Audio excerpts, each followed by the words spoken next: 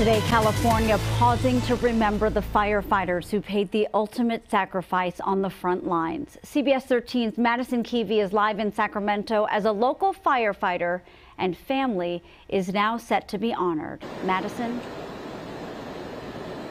Yeah, Marley, things here at the Convention Center in Sacramento will get started in the next 45 minutes. This is a ceremony that's not happened in person for 3 years since the pandemic. I want to show you as people head in here, this is going to be that memorial today to remember those more than 80 firefighters who have died in the last 3.5 years. Their names will be added to the State Firefighters Memorial. Inside today will be members from our local fire departments, including the Stockton Fire Department. You may remember Max Fortuna, a Stockton firefighter who was killed in the line of duty in January, is one of 82 fallen heroes from the last 3.5 years that will be remembered today. And at the end of this ceremony, a very powerful scene will play out here. You can see down towards where the American flag is flying.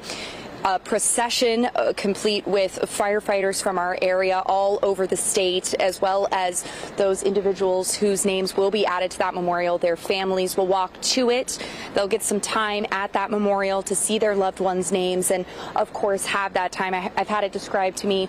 The memorial itself is hallowed ground for firefighters here in the state. This is something that wasn't able to happen because of the pandemic in person. So today, I've been told this just means so much to be back, have that camaraderie, not just for the Stockton Fire Department, but for the other fire departments who have lost, as it's been put to me, a member of their family.